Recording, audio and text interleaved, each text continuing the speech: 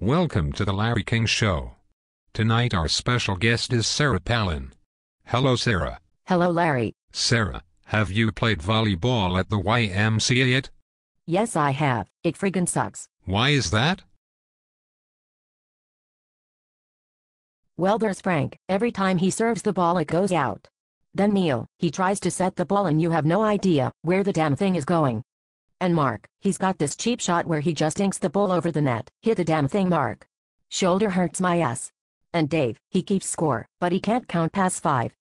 Some legend he is, and Jeff is so busy telling everyone what they're doing wrong. Worry about your own game. Johnny is so short I don't know why anyone hits the ball to him, and Nell is worried about Tom getting hurt. Here's an idea, have Tom play his own damn position. Steve faked the ankle injury, because he was losing a game.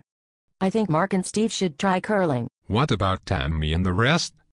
Where do I start with Tammy? She kicks the ball, when she's told not to. She bounces the ball like 39 fucking times before her serve. God knows why. Every time the score is shouted out, 10 seconds later you hear, "What's the score?" Try listening. Everyone that works at the Y hates her. Then in the middle of a volley you hear yup yup yup. What does it mean? I am not sure. I think it means someone is going to get blamed for her shitty playing. She's out of control. Anyone else? Will says he can play, then he can't play, then he can, then he can't. What the fuck? Make a decision.